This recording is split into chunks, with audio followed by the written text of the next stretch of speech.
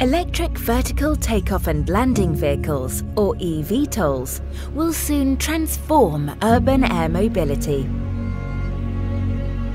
We'll rely on eVTOLs to get us to our destinations on a daily basis.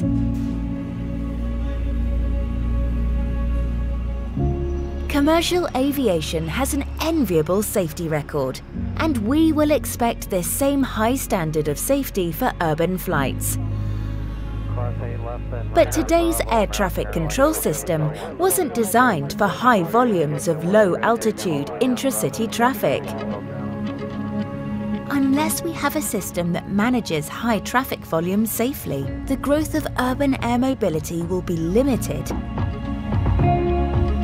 New concepts such as Unmanned Aircraft Systems Traffic Management, or UTM, show great potential, but they don't address the unique safety and operational needs of piloted passenger-carrying flights that rely on voice-based communication. We've developed a concept called Urban Air Traffic Management, or UATM, to ensure the safe scalability of urban air mobility. UATM proposes a centralized system for managing urban air traffic that also exchanges information with ATM and UAS service suppliers. As demand for urban air mobility grows, UATM will mitigate safety risks, reduce demands on air traffic control, ensure equitable airspace access, and adapt as aircraft evolve from piloted voice-based flights towards autonomy. UATM is built on two foundational services: airspace and procedure design, and information exchange. These foundational services ensure a harmonized approach to integrating all airspace users, including conventional aircraft and unmanned aircraft systems.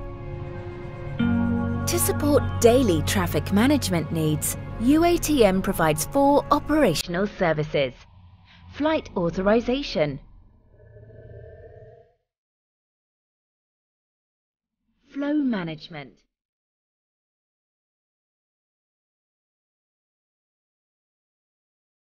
dynamic airspace management,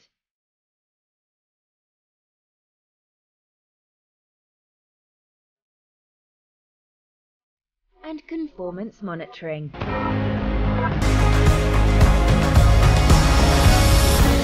We are working with air navigation service providers, government and industry to tailor UATM solutions for their communities. Together, we are preparing for the future of urban flight.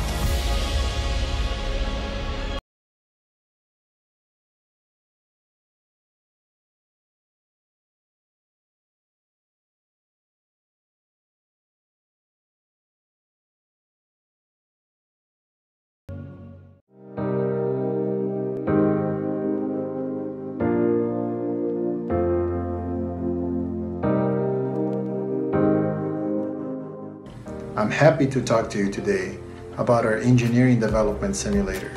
This is a tool that has been found to be very useful and very powerful in previous aircraft development at Embraer. In it, we fly the very same control laws that will be flown in our eVTOL vehicle. We also develop the human-machine interface that will be available on the vehicle before it goes autonomous. The simulator helps us to evaluate this new concept of flight, where we have a much simpler way to control the aircraft, leaving to the fly-by-wire functions all the complicated commands. We also use the simulator to perform all the tests before we start flying. This brings more maturity and safety to the product and make the development faster. I had the privilege to perform the first flight of the aircraft. Mainly, I had 2 inceptors to control the aircraft. It was as simple as that, as friendly as that, and the flight was absolutely easy to perform.